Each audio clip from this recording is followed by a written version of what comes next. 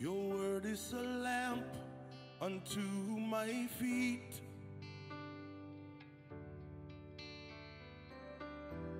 Your spirit revives, your spirit reveals you to us. Our souls now thirst for our great God. Lord, we stand ready for your word. Oh, send your light and truth, and we'll rise up to you. Lord, we come unto your word, we have come. Now we come, Lord, by your spirit you've drawn us to you. Lord, we come with hearts open wide unto you. Speak your word, let Jesus be glorified. Let us pray. Eternal Father, we thank you for this morning. We bless you, we honor you, we glorify you. We thank you for this wonderful privilege to be called your children and to have access to the throne of grace. Lord, be exalted in the name of Jesus. Amen. Lord, it is our prayer that you will breathe upon your word this morning, that your word will bring life to us in the name of Jesus. Amen. Your word will bring encouragement and instructions in righteousness in the name of Jesus. Amen. Lord, let our hearts be quickened. Let our hearts be encouraged as we continue on this journey of life in the name of Jesus. Equip us, Lord. Strengthen us, Lord. Perfect our walk, Lord, in the name of Jesus. Be exalted, Father, for in Jesus' precious name we have prayed. Amen. Amen and amen. Amen. So very briefly this morning, I will be speaking on a message titled, Embracing God's Help. The Lord is speaking to us this morning about his help, that he wants us to embrace his help. Let's look at our key scripture for this message this morning, Psalm 18, verse 29. I think a few years ago, this was one of the core anchor scriptures for the word the Lord gave us for that particular year. But the Lord is bringing it to us in a different way today. Psalms chapter 18, verse 29. He says, with you, give me King James. Say, for by thee I have run through a troop, and by my God have I leaped over a wall. Who has NIV? If you have NIV, please read for Ross. With your help. With your help. I can advance against the troop. I can advance against the troop. With my God. With my God. I can scale a wall. I can scale a wall.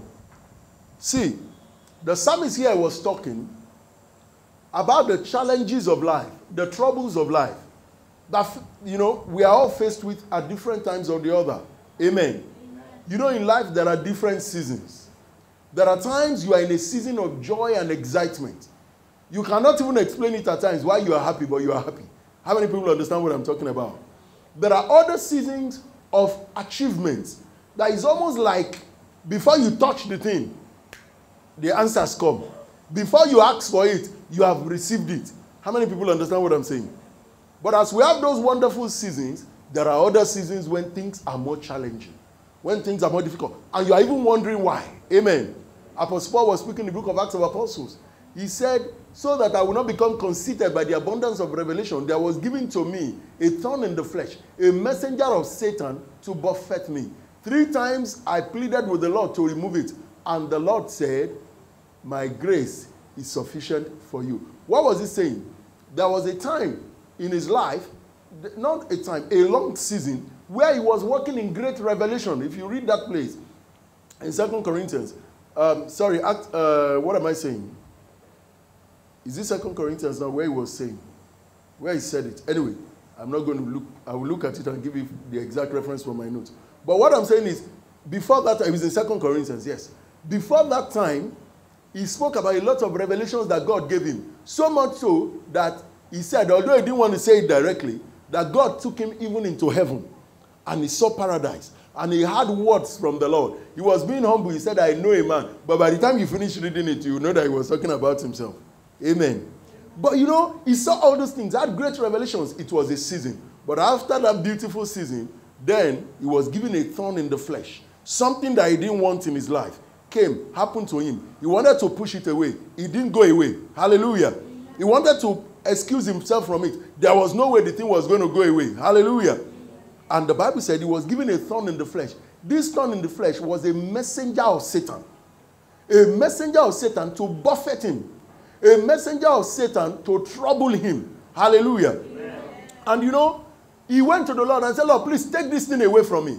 I don't want this thing in my life anymore. Praise God. Hallelujah. And you know what the Bible says? The Bible says, but the Lord said, my grace is what? Is sufficient for you.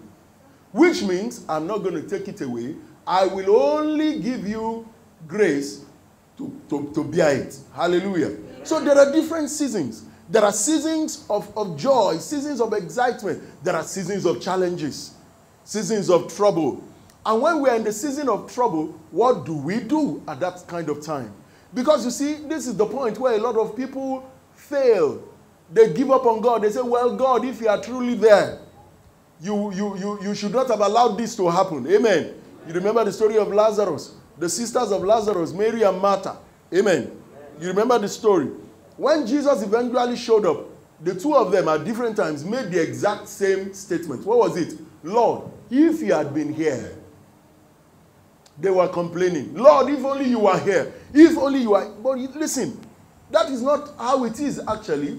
The thing is that it was just a season because eventually Lazarus rose up from the dead. Amen. So where am I going? There are different seasons in our lives.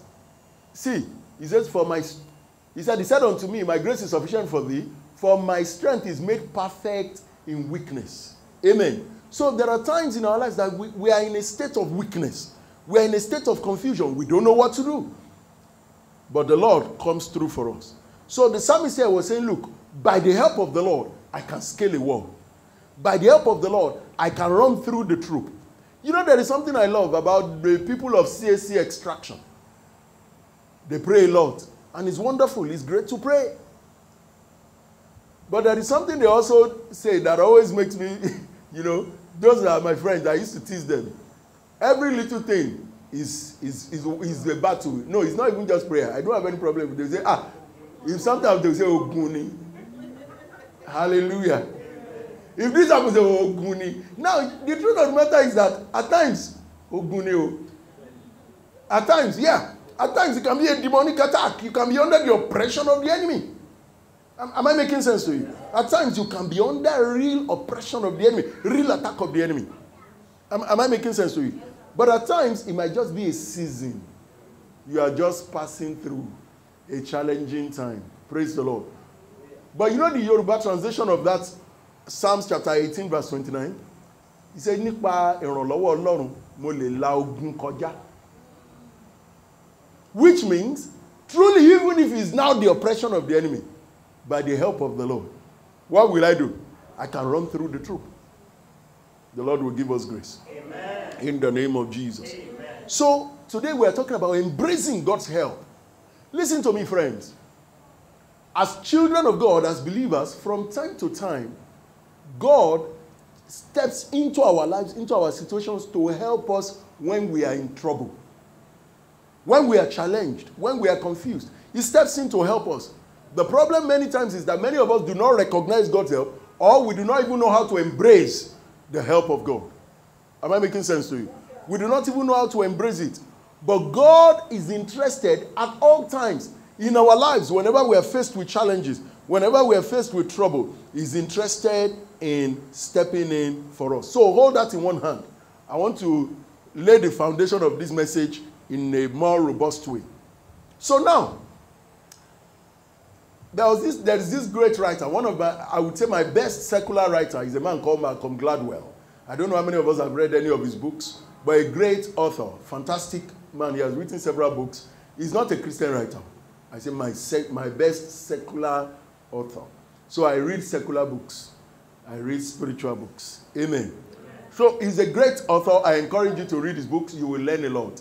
So in one of his books, Outliers, and I will encourage you to read that book, fantastic book, he told a story of one of the greatest tech geeks, one of the people that became one of the greatest person in tech, in the history of tech, at least as we have seen it up till today.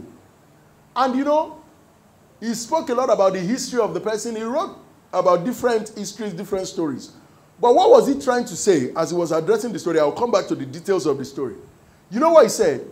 He was talking about success. That's what the book is about. That why are some people successful? What are the factors for success? Why is it that some people will start this way, some other people will start the same way or at the same place? One will become really successful, the other will not be successful. So he began to analyze different factors. And fantastic book. You will be blessed, I would say. And you will learn a lot if you read it. The different factors that make for success. And I just want to now look at one, then narrow it down. You know what he said? Outside many things, he spoke about education. He spoke about the family you come from. Things that make people succeed. He spoke about language of teaching, of learning, because he said that is a very important matter. But there's something he now said. He said, for many people who are successful, one of the secrets is that they had help along the way. Somebody helped them along the way. And, you know, what he was saying was that in the book, he was demystifying success. That many times when we say someone is successful and we think that there are people who are super intelligent, super genius, hallelujah. Amen. However, there are certain things that are similar on their journey, if you analyze it. And one of the factors he brought up was that he had help, and some of them have help along the way. Somebody just steps in at a critical time to help you. Do you get what I'm saying? Somebody steps in to help you. So he told the story of this particular tech geek, that when he was a young boy, I would say, because I think he was still less than 20, he had become a computer enthusiast. He loved computing and everything. But we didn't have computers. They didn't have computers like the way we have it now. In fact, those days, they had only mainframe computers that operated by punch cards. You see, some of those mainframe computers are bigger than this entire room that we are in. That's how big some of them can be. And only God knows how many people can be operating them at the same time. You know, very old thing like that. But it's the same technology that was crunched into all these things that we have now. Crunched into desktop, crunched into laptop, crunched into tablets, crunched now into phones, now crunched even into our wristwatches, you know.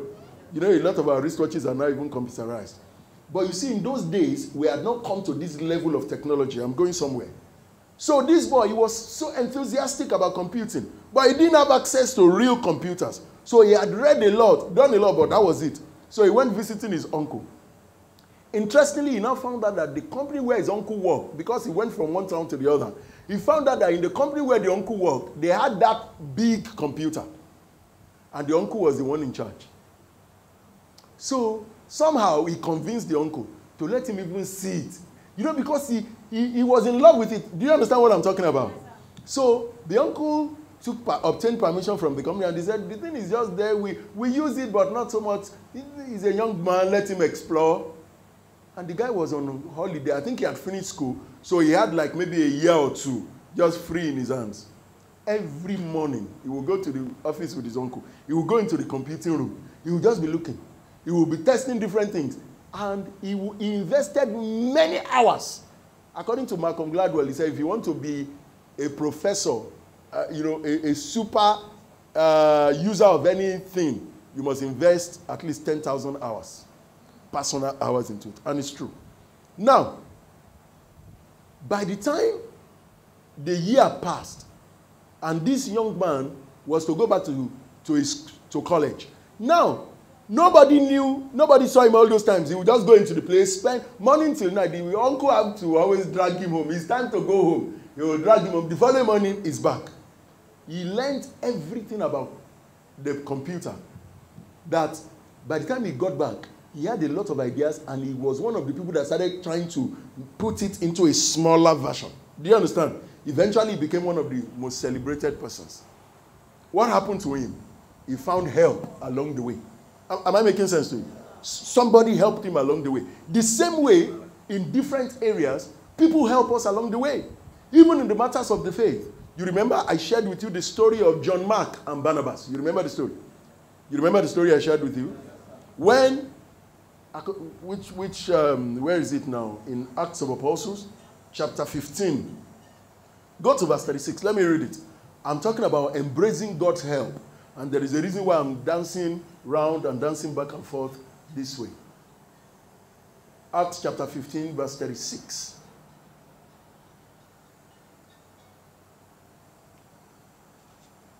Okay, you can open it in your Bible while we wait. All right, good.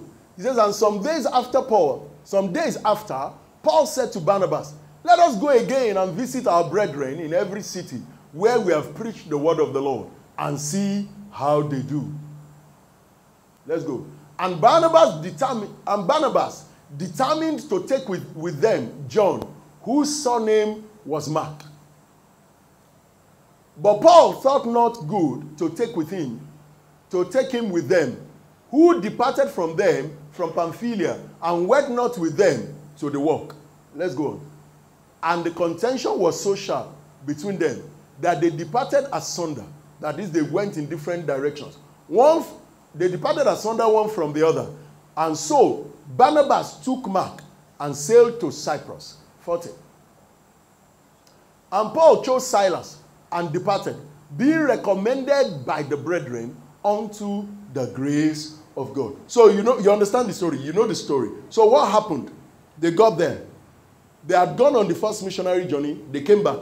They wanted to now go and visit the brethren, all the souls they've won. So they now said, Paul, what's his name? Barnabas said, now that we are going a second time, let's take John Mark again. There was one of the brothers called John Mark. He said, let's take John Mark. Hallelujah. He said, let's take John Mark with us. Praise the Lord. Hallelujah. And what is the name of the other person? Paul. Paul said, no, I don't want us to take John Mark with us. Amen. Amen. He said, let's take John Mark. No, we are not going to take John Mark. So they said, why don't you want to take John Mark? They said, we don't want to take John Mark because when we went on the first journey, John Mark was with us. And at some point, whatever happened to him, whether he just got tired or he got angry, he left us and he left us on the field and walked away.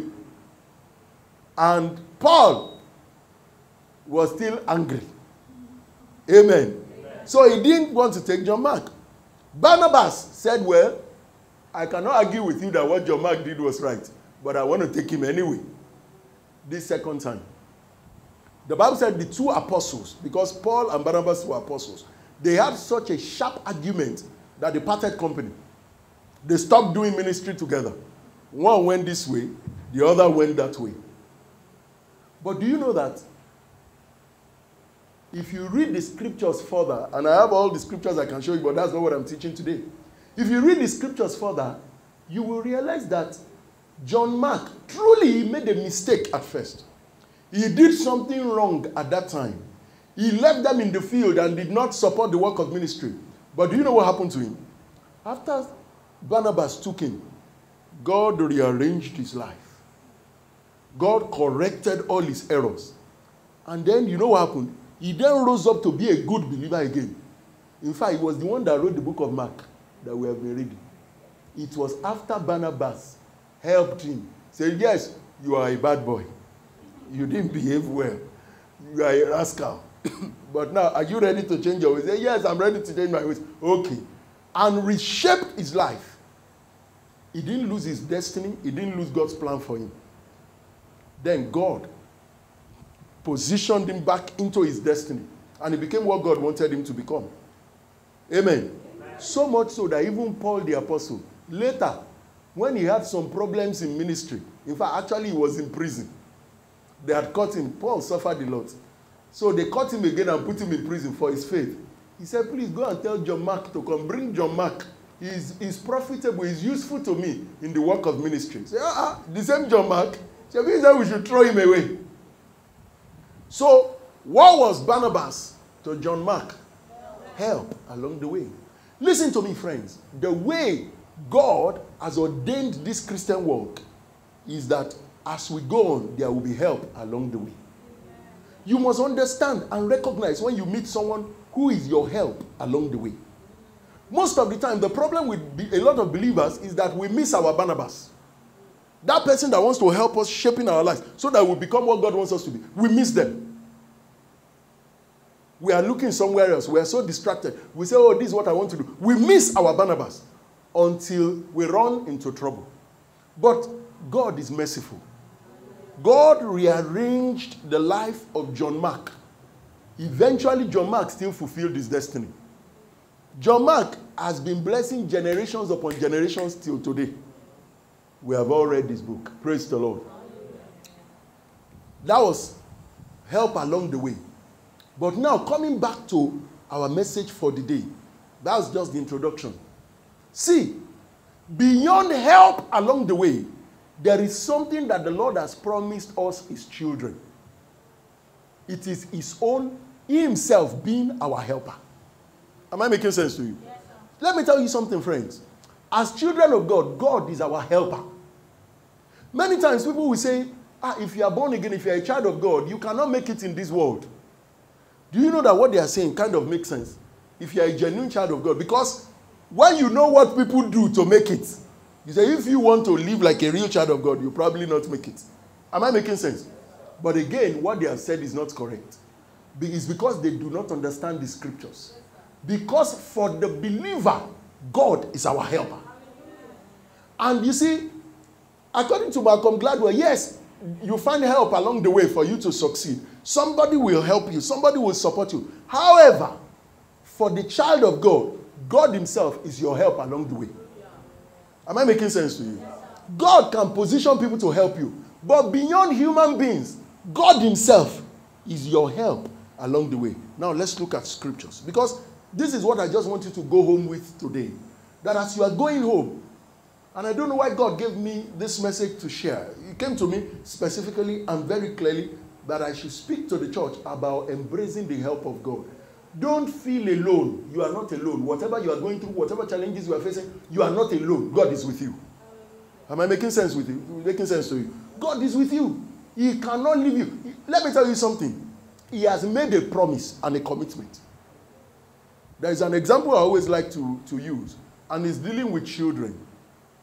If I tell any of us, those of us that have children, if you tell a child, a little child now, after the service, I will give you sweet. What will the child say? The child, as far as he's concerned, he has received the sweet. Is it not true? He will, in fact, already he will start boasting to his friend. When my daddy gives me the sweet, I will not give you. He has not even seen the sweet. But you know, why is he so confident? He trusts the daddy. He trusts the daddy. He will boast to his friend, let me play with your car, your toy car. That one says, no, don't play with my car. My daddy is going to give me sweet after service. He has not seen the sweet, but he believes. He trusts the father. Maybe because the father, all the time he promised, he didn't fail. Hallelujah. I leave you to chew on that one. So when you promise your children things, don't fail. Oh. Hallelujah. But God himself is our help along the way. The journey of life, the journey of ministry is a challenging one. Our journey, even if you are in career, if you are in business, there is no one that is easy. Hallelujah. Amen. You know, somebody was doing paid employment. He said, I'm tired of saying yes sir to anybody. I'm going to start my business. Those who have been in business say, welcome to the world. Because somewhere in his mind, he thinks, now I can sleep till 9:30. People are leaving paid employment and they want to go and do business. That's how they are thinking. They say, this waking up by 5 and somebody will be rushing and we're going to VI. I will wake up. Shebi is my business. I'm running my business. It's all right. That's when you realize that by the time you get to the market, some people got there 5 a.m. Shebi that time before you will leave home by 5 a.m. Some people got there 5 a.m. and they have sold to all the customers. By the time you get there, you are just fanning yourself. Everybody else, all the real customers have bought and they have gone home. Hallelujah. So there can be challenges along the way. There can be troubles. Whatever you do, nothing is easy. Nothing is cheap. But when there are troubles along the way, there is an assurance that children of God must have. You know what the assurance is? God is with me. Hallelujah. even in the eye of the storm, in the face of trouble, God is what? Put your hand on your chest and say, God. You didn't say it very well. Say, God, is with me. Even in the eye of the storm. You didn't say it very well. Even when I'm in the eye of the storm, God is with me. Hallelujah. Let's look at the scriptures and we'll analyze it in a bit. Hebrews chapter 13 verse 5. Hebrews chapter 13 verse 5. And this is our scripture for today. I'll read verses 5 and 6. It says, let your conversation be without covetousness. Can we have the simpler one? Let's see if it helps us.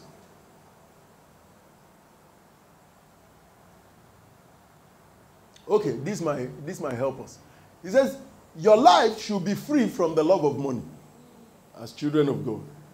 Be satisfied with what you have. But why should you be satisfied with what you have? Because there is a reason. You can't just say be satisfied with what you have. Amen. When others are getting more and gathering more. Are you stupid that you also will not gather more? There is a reason. So be satisfied with what you have. Why?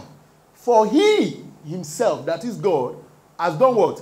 Has said, I will never leave you or forsake you.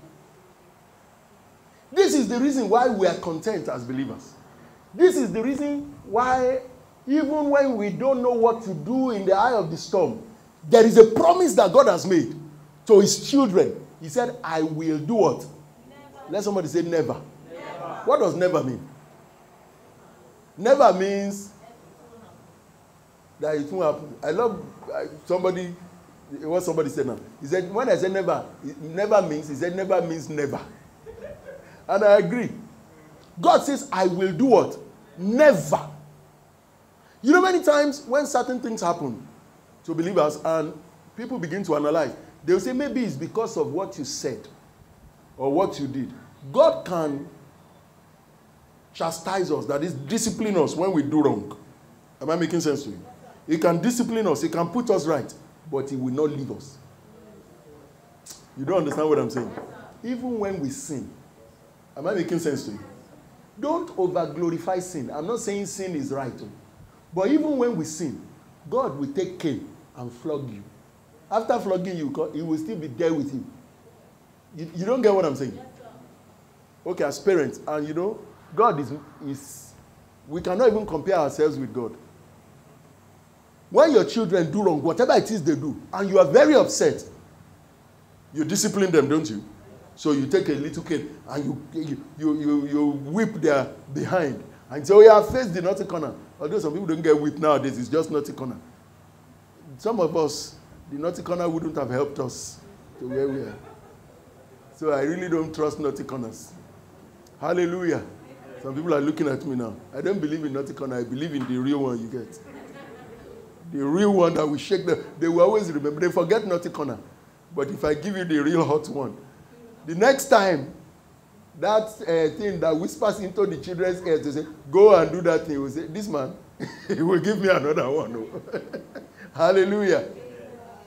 So when we go wrong, we sin, we go out of the way, God will chastise us. He will discipline us, but he will not leave us. So if your children go wrong and you discipline them, do you throw them outside the house? After disciplining them, Yoruba people will say, "Taba for what? Bomowi."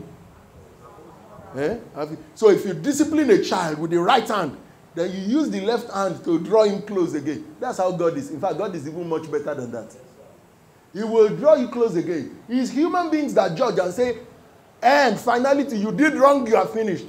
It's because we don't know the heart that God has. He's a loving, kind God. He loves us. Hallelujah. So, even when we stumble, when we go out of the way, the Bible said, he himself has said, I want NIV. And this, Brother Joseph, you have to do something about this NIV. I need to have NIV. NIV speaks to the way I want it to be presented. So, Brother, do help me with NIV. Keep your lives. Keep your lives Free from the love of money. free from the love of money. And be content with what you have. Be content with what you have. Because God has said. Thank you. Because God has said. The reason why I'm saying be content, he said, because God has said. What did he say? Never will I leave you. Never will I leave you. Never will I forsake you. Can you see it? I love NIV. Never will I leave you. Never will I forsake you. Hear me, friends. Sit down, sir. God will never leave you. It must be settled within your mind that when you are confused, when you are faced with trouble, God is always there to help you. He said, I will never leave you. And the word that the Lord has given me today is to present to you that the Lord himself will never leave you. You might look at yourself and you might feel alone. There are times in our lives that we feel alone. There are times that we face troubles and we feel alone. There are times that we seek help and we can't get the help. We feel alone. There are times people are even there to help us, but they cannot help us in the situation. Do you understand what I'm saying? You know, some situations people cannot help you. There's nothing they can do about your situation. They feel sorry for you. They pity you, but God is saying, look, me, God, I will never leave you. He said, I will never will I leave you, never will I forsake you. What does the word forsake mean? There is another word for it. Thank you. Never will I forsake you, never will I abandon you. Listen, there are times that we are faced with so much trouble and we are wondering, Lord, where are you? The Lord says, I will never abandon you. Even in that time of trouble. I've told you a few times some of the challenges I faced in my life. There was a time in my life I faced so much challenges and I felt that the Lord has abandoned me. And at that time, I will go to the Lord in my closet in prayer. I will pray and pray and pray and pray. I will say, Lord, why are you? What are you doing? You will just, the only thing the Lord will do is he will just come. I will feel his presence around me. He will come, show me his presence, and he will leave. He didn't give me an answer all through that time. Until when that season ended, then I received the word. It was a long time. But the Lord says, I will never leave you. I will never abandon you. Even when you are looking around and you think God has abandoned you, he has not. He said he has promised. One translation says, this one says, for he himself has said. NIV says, for God has said. One translation says, for he has promised. Let somebody say, God has promised. God has promised. He will never leave me. You didn't say it very well. You are saying, you are sounding too weak. Like you don't even believe all this my noise that I'm making. Say, God has promised. God has promised that he will never leave me. And he will never abandon me. In the name of Jesus. So now see this. I'm going to read this, then I'll go to verse 6. So, he said, for he himself has said, I will never leave you. I will never forsake you. Now go to 6. Because God will never leave you, because he will never forsake you, he said, therefore, we may boldly say, the Lord is my helper. You are not just saying the Lord is my helper. Can you see where we're coming from? Where are we coming from? I will never leave you. I will never abandon. Whatever you are faced with, whatever trouble you are faced with. Let me tell you, there are times we are faced with serious troubles. I know what I'm talking about. I have been faced with serious troubles before. But the Lord is saying, regardless of that trouble, I will not leave you. I will not forsake you. I will still be with you in that challenge. And eventually, I will take you out of it. Because the Lord has now said he will never leave me, so what's going to happen? We may boldly say, the Lord is what? The Lord is my helper. Let somebody say, the Lord is my helper. The Lord is my helper. Hear me, friends. It does not matter how difficult the situation is. The Lord is my helper. In my academics, the Lord is my helper. In my finances, the Lord is my helper. In my ministry, the Lord is my helper. In my business, the Lord is my helper. In my health, the Lord is my helper. In my marital life, the Lord is my helper. In the name of Jesus. Hear me, friends. The Lord is my helper. Why am I now confident? Why will I be able to say it confidently? Because he has promised. Just as the little child will rejoice when the father promises him candy or sweet or whatever, The same way I also become bold that the Lord is my helper. Even in the face of trouble, even in the face of challenges, the Lord is my helper. Hallelujah. Amen. And it does not stop there. I will what? Look at this. I will not be afraid. And I love the way this is now even presented here. Can you see that it's a full stop? The Lord is I am declaring that the Lord is my helper. And what? Let somebody say, I will not, be afraid. I will not be afraid. Listen, whenever the enemy attacks us, you know what he tries to push into us? What's it? Fear. And once you open the door to fear, many other things will come in. Hallelujah. Several other things will come in. Several other attacks of the enemy will come in. So many times, you look at yourself, you feel a symptom in your body. And you say, what am I feeling? Hallelujah. You know what the devil wants to put into you? Fear. And once he puts the fear, you remember when we talked about the power of the spoken word? What do people do when they fear? They begin, my leg. I don't know what is wrong with it. I don't think it's this one. This is my hand. I don't think it's this one. You know what they are doing? As they are saying it, they are creating it. And that's what the enemy wants to do. Listen, you might be under the attack of the enemy. The Bible says, I will not be afraid. Look, do not allow fear in your heart. Regardless of what the enemy is throwing at you. Regardless of the pain, the confusion. Do not be afraid. It's a difficult thing to do. But your trust in the word of God is what will make you not to be afraid. He said he has promised. The trouble I told you about. This particular challenge, it was so difficult in my family at that time. All I had left was the Lord. And I will wake up at times in the middle of the night. I wake up. At times I don't even sleep through the night. Am I making sense? At times I can't even sleep. So I'm thinking, I'm worried. Then when I go into my prayer room, the devil will say it has finished. There is no need to pray. See what is on ground. See, everything has finished. It is gone now. The only thing I had left at that time was the Lord. And the Lord, that was why whenever I prayed, like I told you the other time, all the Lord will do is to prove to me that he's still around. He will just, I will pray, Lord, do so. He will just come. You know when you feel the presence of the Lord, he will come, he will make sure I feel his presence. You know what he's telling me? I'm still around. Hallelujah. Tell your neighbor the Lord is still around.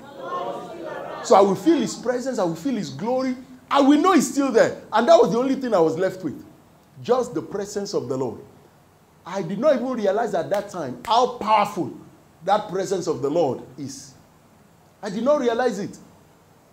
Because he said, I will be with you always. Never will I leave you. Never will I abandon you. I will always be with you. And because the Lord is with me, I will declare boldly that the Lord is my helper. I will not be afraid. Let me tell you something, friends. I encourage people a lot to read the scriptures for themselves. Some people, I even force them. I give them no peace. I say, you must read the Bible, you must read it. Where did you read yesterday? I read chapter 2. Some say, oh, Pastor, your wahala is too much. I say, yes, that's my calling and ministry. To trouble you until you become what God has destined you to be. Hallelujah. I remember there was a brother that I discipled somewhere in the past, sometime in the past. Oh, he wanted to run away at a point. I said, but, you know, by virtue of the arrangement of things, there was nowhere for him to run to. You know, some people can run. This one could not run. I said, you're not going anywhere. So eventually, we kind of concluded the discipleship program. And I then went my way. I even left him. I went my way. He too went his way. Many years after, he calls me. And he says, Pastor, how are you? I said, I'm doing great. I'm fine. God is good. He said, I miss you. I said, you don't miss me. He said, no. It's now that I realize all that you were saying. And I said, okay, amen. I thank God you realize it now. The depth of the word of God that you have is what will determine whether you will be afraid. Because when fear comes, you must answer fear with the promise of the Lord. If you don't have the promise of the Lord in your heart, and that's why, it's one of the reasons why I pressurize people at times. Okay, we are reading, I did it with some people here. I said, we are reading the New Testament. They say, hey, New Testament. What they were still wondering? We will read the whole New Testament. I said it's going to be 5 times. Some of them, I looked at them that day. I said, you can't run out through the door. You're already here. You are not going anywhere. By the time they read it and read it themselves, all of a sudden, when challenges come, they don't tell me. They will say, I remember the scriptures that I read, or the one that you shared with us, and I applied it, and it worked, sir. I will say, praise God forevermore. Understand also that even in the time of peace, your heart must be filled with the word of God.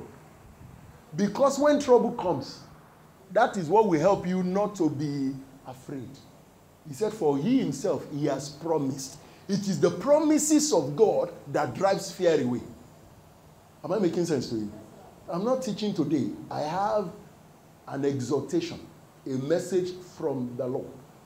So now, because the Lord has promised, friends, make up your mind now to embrace the help that God is offering you. God wants to help you, whatever the situation is. One, he has proved that he will always be with you. He will never abandon you. He says he wants to help you. But what are you now going to do? You must accept his help. Amen. You must accept his help. You are going to the island. You don't have a car. I am also going to the island. I have a car.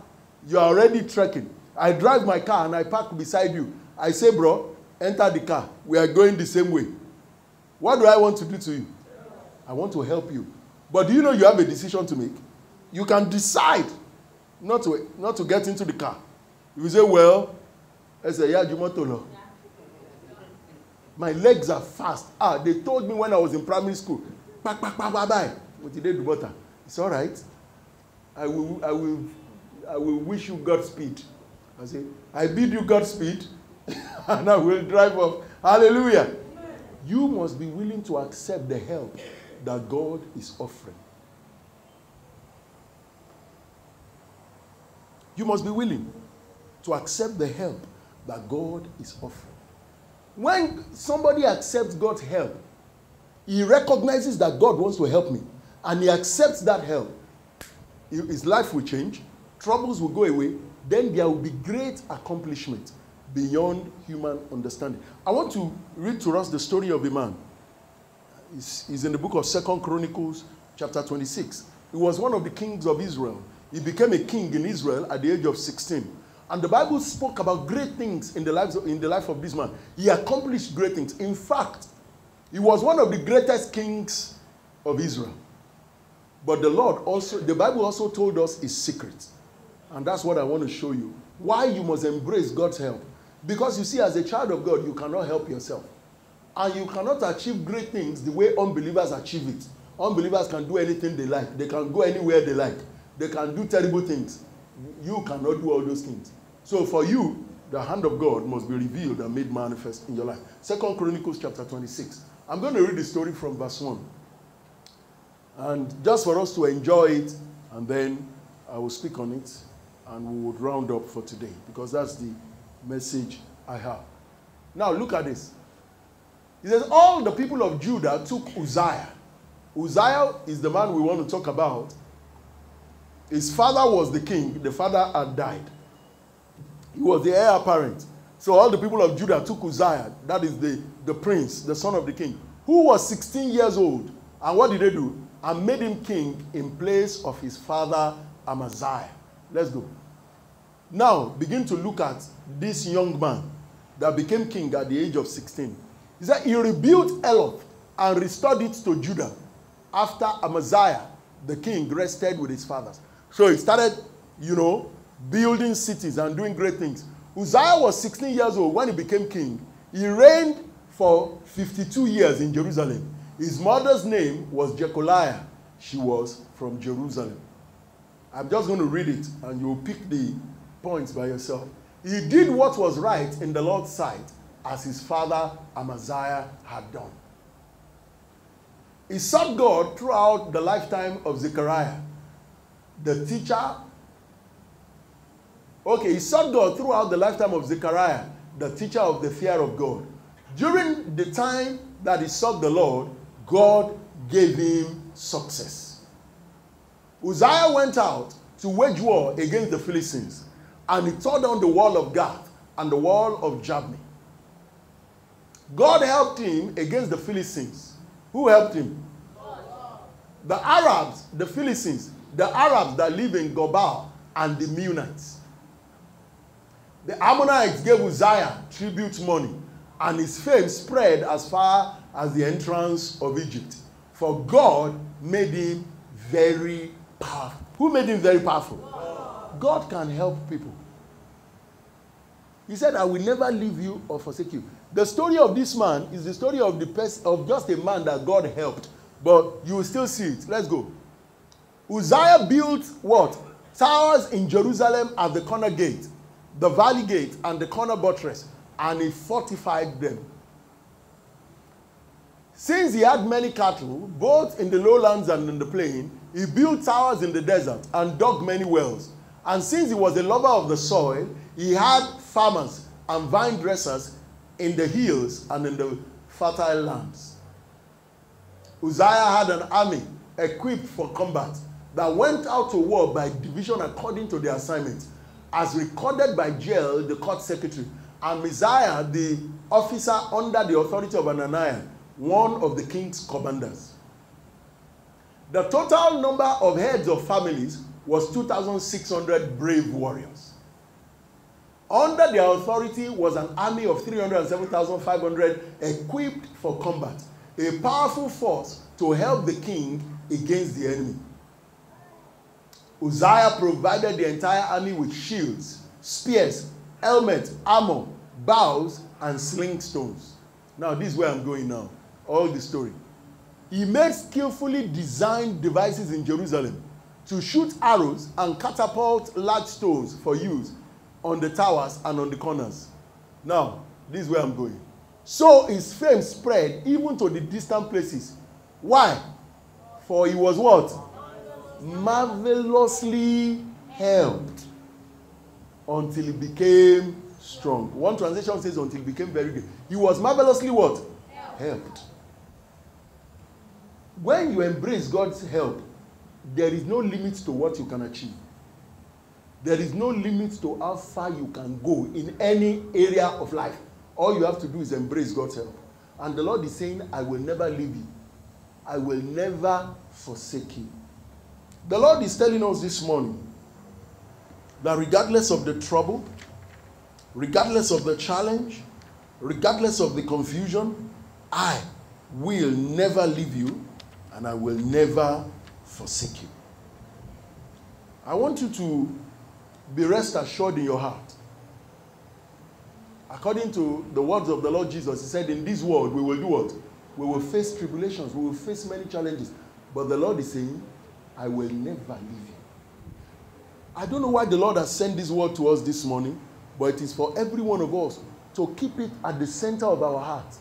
When we are faced with trouble, when the enemy is taunting us, when the enemy says, I will deal with you, when the enemy says you will, whatever the enemy is saying, he says, I will never leave you. I will never forsake you. I will never abandon you. Let's go back to that scripture.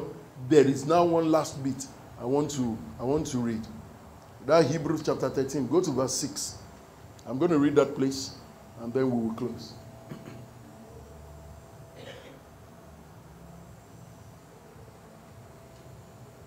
Hebrews chapter 13, 16. Now go to verse 16. Verse 6, sorry. He says, I will not be afraid. Look at what he now put. What can man do to me? If the Lord is with us, it does not matter who is against us. Hallelujah. God is with you. Amen. It does not matter who is against you. Some people say, oh, there are some powerful people that are against me. They have spiritual powers. I agree that they might have spiritual powers, but what can man do to me? When the Lord is with you. Imagine a little boy with a father that is strong, and some other little children are coming to attack him. The father, do you think the father will just be looking? He will be watching them attack his son. What will he do? He will defend his son. That's how we are with the Lord. The Lord is with you. The Lord is with me. It does not matter who is against me. There is nothing man can do against me. Whether they try to do it spiritually, whether they try to do it physically, the Lord is with me. I will not be afraid. I will trust in him. You know, there's a part of the scripture that I love. He said, I will trust in you and I will not be afraid. And you know, I think it was Dokun that made it into a song. He says, I will trust in you. I will what? I will not be afraid. Put your hand on your chest and say, Lord, I will trust in you. I will not be afraid. Say it again. Lord, I will trust in you. I will not be afraid. Let somebody say amen. In one word, I want you to pray. We're rounding up. I just have a message. I don't have a long teaching today. Lord, I will trust in you. I want you to speak to the Lord where you are seated and say, Lord, the tide might be against me now. The situation might seem against me. Lord, I will trust in you. I will not be afraid. In the name of Jesus. Come on, pray now. Come on, pray. Pray. That's why we're in church. We're in church to receive the word of God and also to pray. Lord, I will trust in you. I will not be afraid.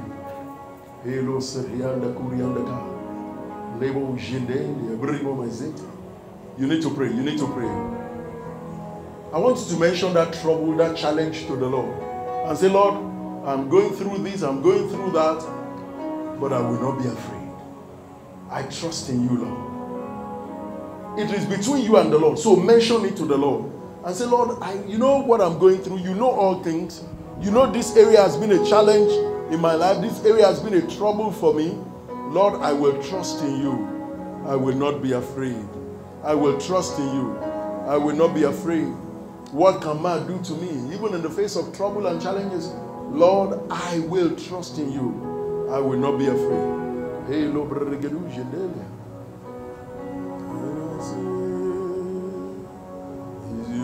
that I see.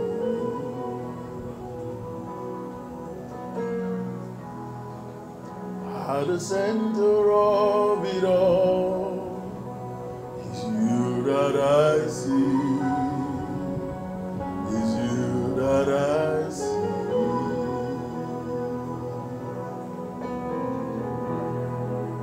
At the center of it all is you that I see. Is you that I see.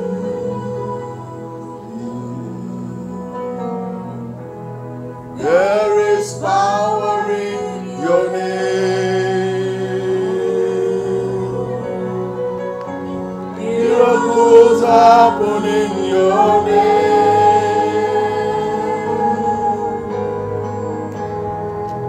As we lift our voice in praise, it's you that I see. It's you that I see.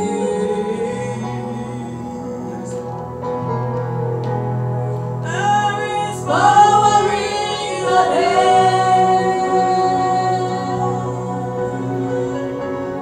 Miracles happen in your name.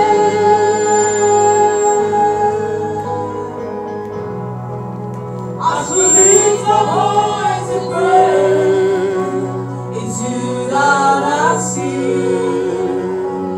It's you that I see. You know, the Bible talks about the power of God that is at work in us who believe. Hallelujah. Amen. The Bible talks about the power of God. And this is one of the reasons why we continue to trust God. Because he has power. Hallelujah. We trust him because, not only because he has promised, but because he has power to fulfill his promises. And the Bible talks about the power of resurrection. The power that is at work in those of us who believe. Hallelujah. And in 1 minute you are going to pray, Lord, let your power be at work in me. Let it flow into every area of my life. In the name of Jesus, let your power be activated in me. Lord, to bring a change, to bring solutions to my challenges, to my troubles. In the name of Jesus. Come on, pray now. Come on, pray. Come on, pray.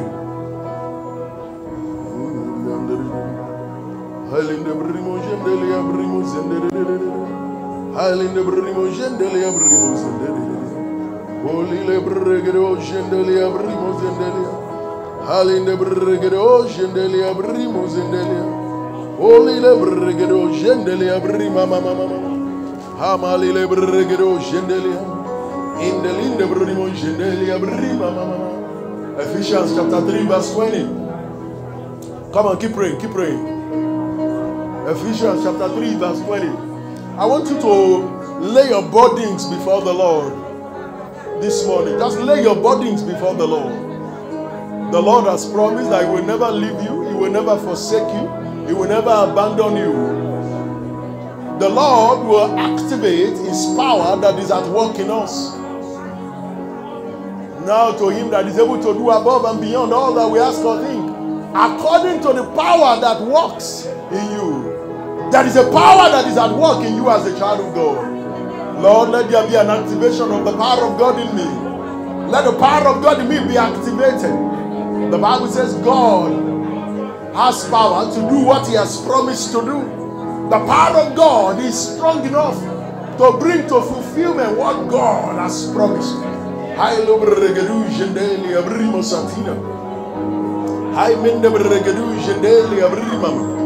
Lord, let there be a quickening. Let there be a coming alive in me. In the name of Jesus.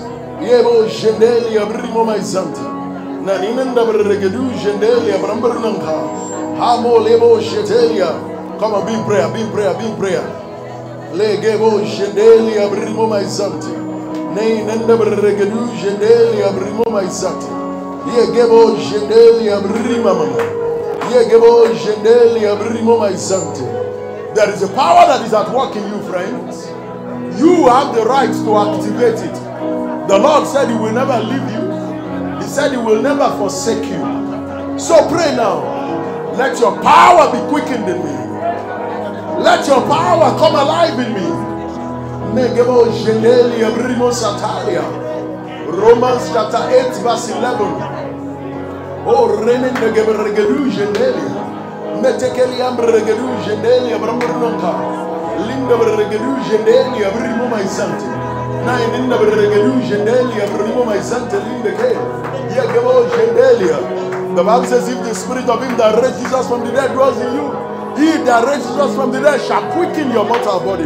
He shall give life to your mortal body by Spirit that dwells in Him. Lord, let your power bring life in me. In the name of Jesus. Come on, you can pray better than you are praying. You can pray better than you are praying. You can pray better than you are praying.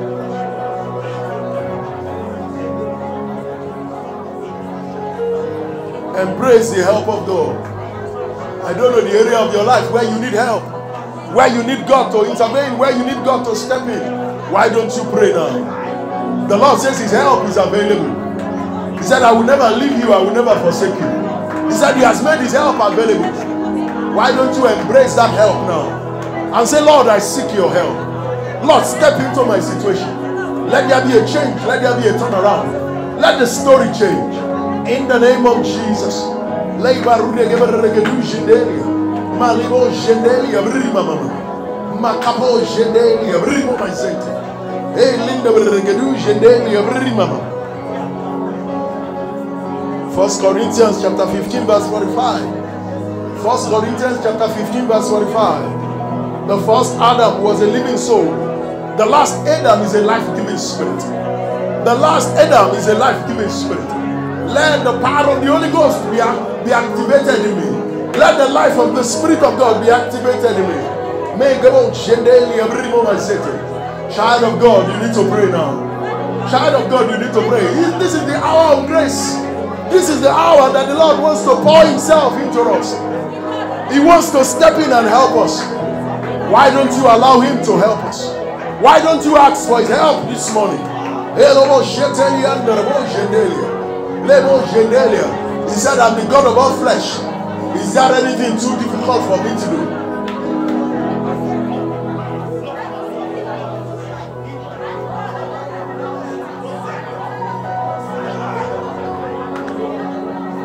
Come and pray now. Come and pray. Come and pray. That's why we are here.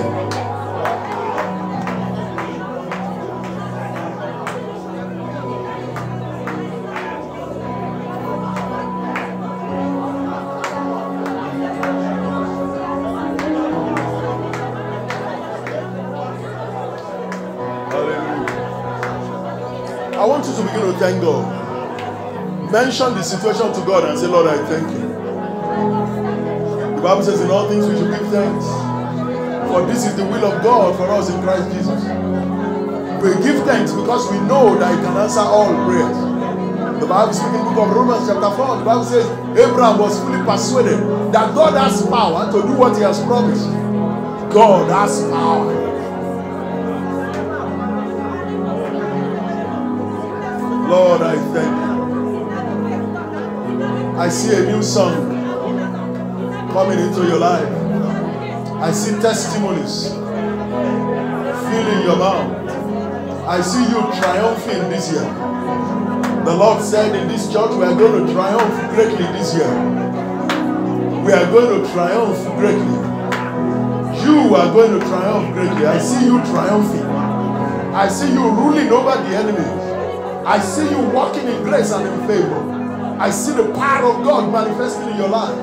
I see you silencing the enemy. Come and be in prayer and say, Lord, I thank you. Your word is here and amen. Lord, I believe.